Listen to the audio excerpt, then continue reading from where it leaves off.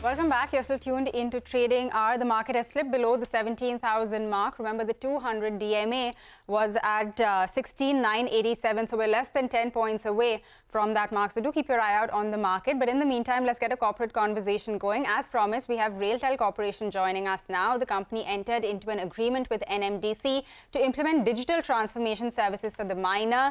To discuss this, along with the business outlook for the rest of the year, we have Sanjai Kumar, CMD at RailTel Corporation, joining us now. Mr. Kumar, good morning and thank you very much for joining us. This is Pavitra.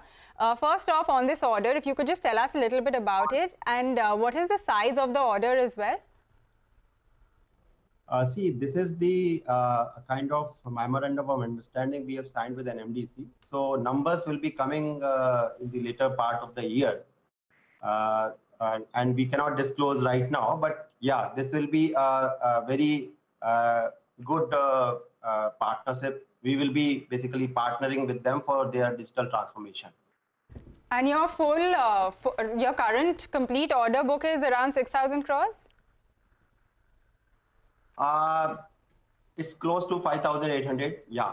Okay. And go ahead. No, sir, it was 5,800 even at the end of Q1, right? So you're saying that in the last 3 months, there hasn't been any increase in your order book? No, there has been increase. In fact, we have got close to 800 to 900 crores of new orders. Okay. But there are implementations also going on, so which are getting converted into our revenue. So Q2 order wins were between 800 to 900 crore in Q2?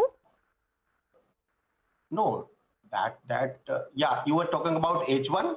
No, sir, Q1 we know, right? You got new orders worth 662 crore. Wanted to know what the comparable number in Q2 would be. Q2 numbers, I can only say that since this is a silent period, so we can't disclose that number. That number will be, of course, known to you. But yeah, we will be going stronger in Q2 as well, even stronger than Q1. Okay, so we're guessing more than 660 crores then in Q2, but you said 5,800 crores is the... I didn't say any number. Okay. So that, yeah. Okay, all right. So you said 5,800 crores is your current order book. Can you tell us what part of this you're looking to execute in this year, in FY23?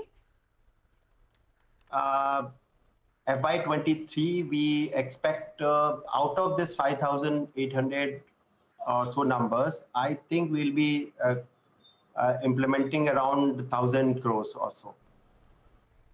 Okay. Could you give us some indication of how big this NMDC order could be? Is it 100, 200? Is it more than 500 crore order? As I told you, this is not the right time for me. Maybe next time when we interact, I'll be able to share the numbers. Okay, if you could tell us about the telecom revenue, we did see that it, saw quite a contraction. Can you tell us what's happening on that front? And is this something that we could see reversing in Q2? Sorry, once again, the telecom revenue, we did see that dipping earlier. So generally, this is a cyclical trend, has been there with RailTel's customer portfolio in telecom sector. So generally, there has been pressure on Q1, and it gets marginalized as we progress through other quarters. So Q4 is the telecom, yeah. So in Q1, your margins were under pressure. I think consolidated margins were about 17.5%, 18%. Has there been a recovery in margins since? And if yes, if you could tell us what was driving it? I would again say that Q1 is a different quarter for us. And overall margins over a year's annual margins would be healthy, and we will be maintaining these same margins. Okay, so if you leave out Q1 and the rest of the margins, I'm seeing for Q4, it was at around 20%. Before that, we saw around 30%. So what kind of levels should we expect now? We'll be maintaining same margins of around 27 to 28% by the end of the financial year. That much I can share, because we have started taking up more projects, and the share of projects is also growing as a part of overall revenue for us. But I'm sure that we'll be maintaining same margins. Okay, Mr. Kumar, we'd love to chat with you when you could share some numbers. So do promise us the Q2 interaction once your numbers are out. And then we'll get a greater clarity on what the FY23 outlook looks like. Thank you very much for joining in. That's RailTel for you. Need to slip into a very short break. On the other side, we'll come back and discuss markets.